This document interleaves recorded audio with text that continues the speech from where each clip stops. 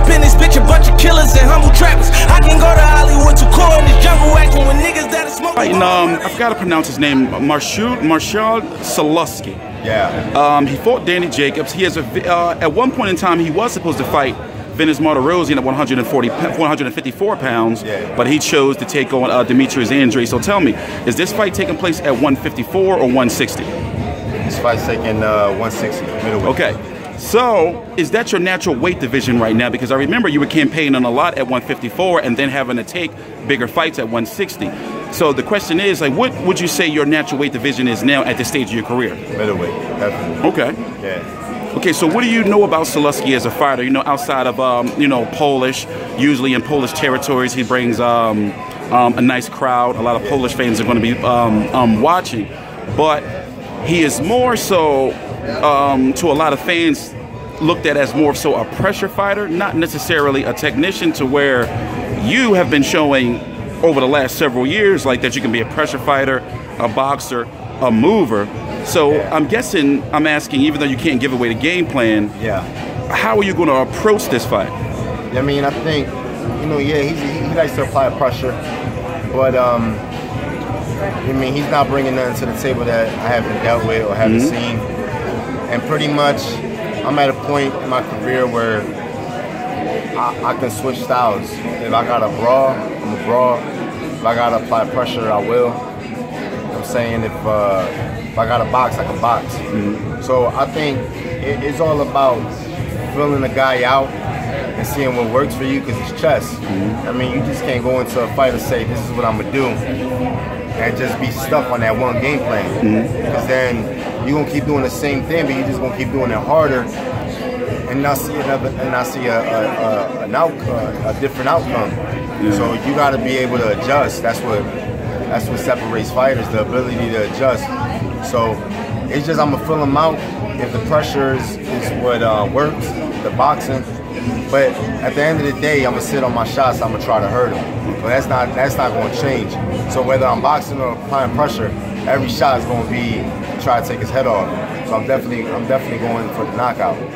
Okay, so the big news came out today via press release, even though not official, that the winner will likely be the mandatory or, be in line, as the press release said, for Demetrius Andrade. Now, the second part of that question is, how do you think, for example, no matter the outcome of any of your fights, you always are in relevancy? And that's something that a lot of boxers, truth be told, I guess, who was the last one? Andrade. No matter what happens in your fights, you still always are going to get big fights and people are always going to watch you. Like, where did that come from? Like, was it like that when you were a kid? Like, charisma, people always... I'm saying, I think what it was is, just me locking in the #1 ranking at 154 and turning down my mandatory at 154 to go up and fight Golovkin is something that fighters don't do. Yeah. They don't turn down an easy fight at 150. Not saying it was an easy fight, but it was much easier than Triple G. My mandatory was K9. I could have said, oh, this is a guarantee. That's the mindset I had, right? Oh, because at that point in time, he was about 40, 38, 40, something like that. Right, but I saw Triple G. They talking about he's the man to beat. Yeah. And I went up in weight, and I think the type of fight that I put up, even though I was outmatched at that time, you know what I'm saying? I was outmatched. I think the fans respected the fact that I fought, I gutted it out. I didn't do a catch weight, and I just gained that type of respect, that type of reputation, where like win, lose, or draw, the fans know what they're gonna get when they see me. And at the same time, the fans, they not dumb. I've been robbed plenty of times, where fights that were close that could have easily went my way, should have went my way, and but we back at it, man. We back at it. We're in a good spot, and I'm just looking forward to taking advantage of the opportunity.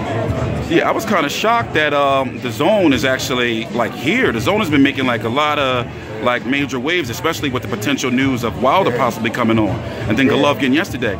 So the DAZN is definitely the future of boxing, man.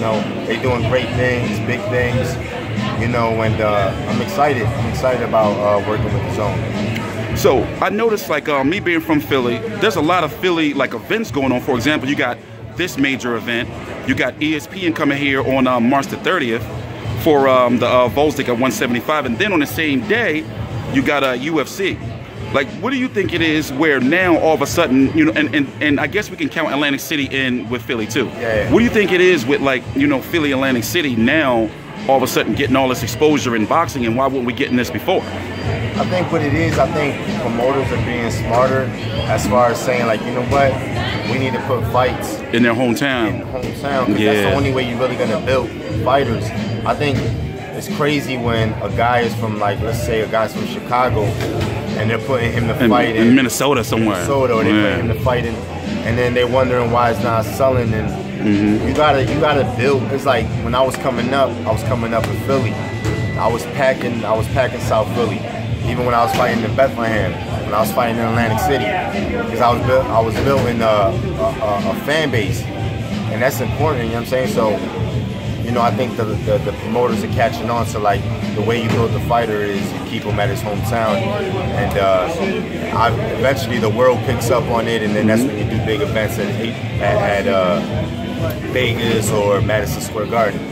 All right, so I know you got to go because you know it's a busy week. Give a shout out to you from the Badlands, right? Yeah, man. So give a shout out, and also you got a gym opening up, right? I heard something about it. Yeah. I got something. I got it opening up in Los Angeles. Yeah, man. But you know, Badlands, born and raised. You know, I'm excited about being back home. A lot of my peoples and my family is gonna be there supporting. So we excited, man. Yeah, I noticed about that temple, Liacouras Center, they get like a lot of walk up. Yeah, you know, especially like during the night, like, cause it was like that with Danny Garcia, Samuel Vargas, and then all of a sudden, you know, it was like everybody up in there. Yeah. So I'm confident that the fight gonna, you know, especially since it's on a Friday and then it's during like the school year. Yeah, definitely. You know, I think it's definitely gonna do good. I mean, so I'm excited, man. If you ain't get y'all tickets, man, y'all sleeping. I better jump on it right now, man. It's gonna be lit. All right, Gabriel Rosado, see you this Friday night on the Zone against Sulecki. For sure, man. Congrats. Thank you, man. All right, man. Have a good night, man. Good week.